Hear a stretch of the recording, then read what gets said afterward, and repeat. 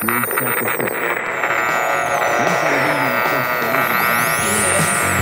almost 16 again, laying round doing nothing. Like all my friends, playing cool, don't get angry. Count up to 10, just like I was 16 again.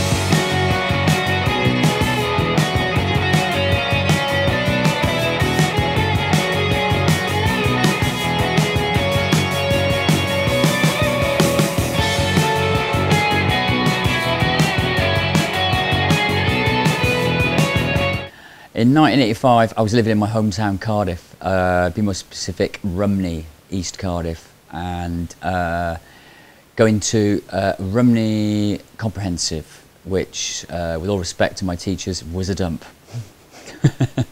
It was bordering an area called Rumney, which is rough, and another area called St Mellons, which is even rougher. And I went to school next to an all-boys Catholic school. So there was lots of fights going on. That was a sort of pastime, fighting at lunchtime, which was, yeah, got a bit crazy actually, although I was never partook in any kind of fighting. Quite a lot of music posters. I also had, much to my mum's disgust, the crass. My friend's older brother was really into punk. He had like loads of brilliant punk records, so I got into punk through him. I was really into the Clash and then discovered Crass, and I thought, no, this is proper, this is really good, this is what punk, this is shouting, very political. So I had Stations of the Crass, and Crass albums sort of folded out to like half the size of a football field. So I had like the poster of Stations of the Crass on my wall, and my mum used to come in every day and look at it. Oh my God, that on the wall. So there's a lot of music posters. I used to copy stuff. Copy lots of Star Wars characters, copy loads of stuff from 2000 AD. I used to send in a drawing a week to 2000 AD magazine, because these are published readers' drawings. I never got published, because I think I just literally copied stuff, you know. So there was, you know, things like that around, but I didn't really do any art at home, and I did art at school at the time, and I had two art teachers. We didn't do A-level art at school, we went to O-level. And one of the art teachers was great, Mrs. Dimitriadis, Greek lady, it was awesome. And then my other teacher was not awesome, drunk at lunchtime, and you know, he was just, yeah, not very good. Just throwing some books, do that. And then while he sort of had a doze, sort of sleep off his 3 pints he had at lunchtime. Thought which boggles the mind. When I think of school, I think of laughing. Really having kind of fun, which is probably not, probably goes to explain my my poor exam results in my O-levels. My friend Gavin Jones, I think, who I knew since I was in junior school, and he came to junior school halfway through. He came from a family that moved around quite a bit, and they moved to Cardiff, or that area of Cardiff.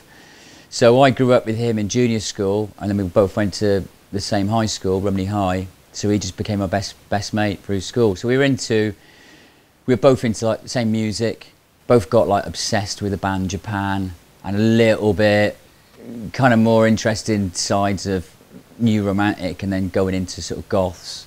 And he was brilliant. He was like the hardest goth in Cardiff. It was just great. You know, we both had like makeup and hair all over the place and looking like loons. But you know, if some poor person sort of picked on him, they just had a big surprise by getting stomped by this guy in eyeliner.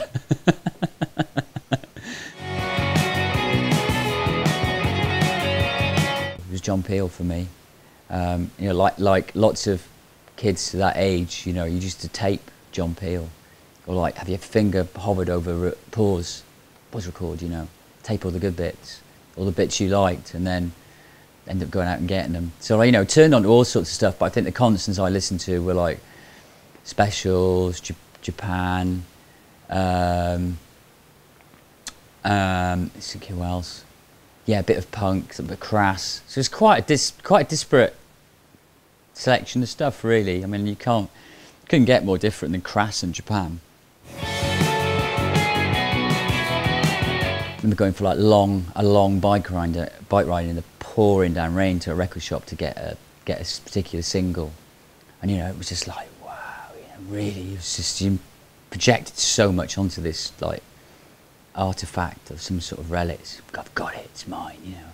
I still have the same hunt for records now, but it's just go online, bang, yeah, and it's like, oh, I got that now. Whereas it was just so exciting to get that at the time, and you're going to work, you know, work literally to afford to get it, and then actually find a record shop that did it. But in Cardiff, that was a really good thing about Cardiff. Brilliant record shop. Yeah, Mrs. Kelly's second-hand record shop that's still there now, Kelly's, and then Spiller's is arguably the world's oldest record shop. And then you had Rockaway Records in a market stall in Newport, all the punk sort of side of things. So it was good, you know, there was places and kind of clubs and venues where you could go and see those bands and go and buy those records. So that was the lifeline at the time. It's quite hard to get into anywhere being 16, because I looked sort of 15 or 16, you know, even though you're looking in a particular way. I mean, we used to sort of sneak in a pub, get like a cheeky pint before we spotted someone's dad. I'm like, oh no, rumbled. There's usually around mate's house, listening to music, you know, illicit drinks from, you know, drinking Greek brandy from your mate's parents' drinks cabinet, and listening to music, you know. It's like all the money I had at the time was spent on music or kind of comics. So yeah, it was just usually round sort of mates' houses, really. No, not really. I was kind of quite late to having a girlfriend. I was interested in girls, but before I sort of got really into music, I used to ride a BMX, and I used to ride a BMX for a shop in Cardiff called Dragon Wheels. It's kind of the law in Wales. If you've got a business, it has to have dragon in the name somewhere. Apologies to my brother's company, which has got a dragon in the name. Yeah, so I was really into bikes. I was a bike kid, you know, my mates got on bikes. So I think when I probably should have been, you know, snogging girls in bus stops, I was out on my bike, you know, learning tricks and, you know, practicing for competitions and things like that. So I think it wasn't until I started going out that my interest in girls became a bit more serious. And obviously alcohol is a major part in that, in, you know, bravado. I remember, I couldn't tell you which part of, pretty later in my 16th year, that I had a bow tie, and my kind of style guru was David Sylvian, but you know, I couldn't afford a light blue leather suit jacket, which is just think, oh my god, that's so good. So it's kind of like what I could afford that fitted into that.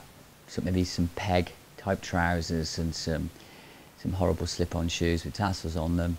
But then at the same time, you know, more often than not, it's a pair of Vans and jeans. Really, it's not that far off what I wear most days. Most days when I come to the studio. So yeah, I think it was sports casual new romantic. Copyright.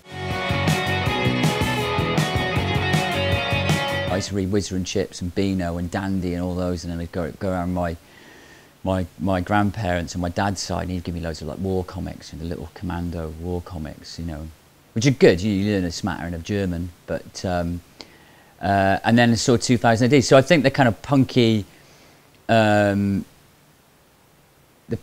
very British voice that comic had, it's quite anarchic as well.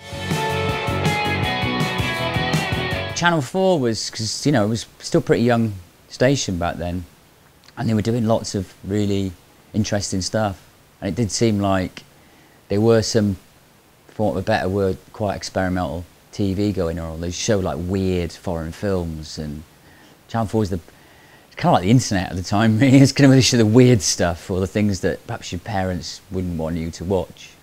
So again, that was a lifeline. But I think alternative comedy was really, I was, you know, obsessed with that. What was it, Friday nights? Friday Night Live, Ben Elton. That was '85. So that I wouldn't miss that. Also, I wouldn't miss Arthur C. Clarke's Mysterious World. Again, might have been a bit earlier. I do remember having a Casio VL tone and learning to play things on it. And I did music at school, played the clarinet, and I think that's one of my regrets, is not carrying on with a musical instrument. And so I think that's something I would have probably gone back and said, look, carry on with it. Doesn't matter what it is. If it's the clarinet or if it's the piano, it's just there's something I kind of regret that I didn't. And I make music now, but it's like it's so much easier to learn when you're younger and keep up with it. As soon as I started to college, I realised that hard work kind of pays off. So I think I probably would have asked myself to pull my socks up a little bit earlier. And as much as I love my hometown, I think everyone has a kind of love-hate with it, certainly when you're growing up there. I would have probably advised myself to get out of there as soon as possible and just probably move to London.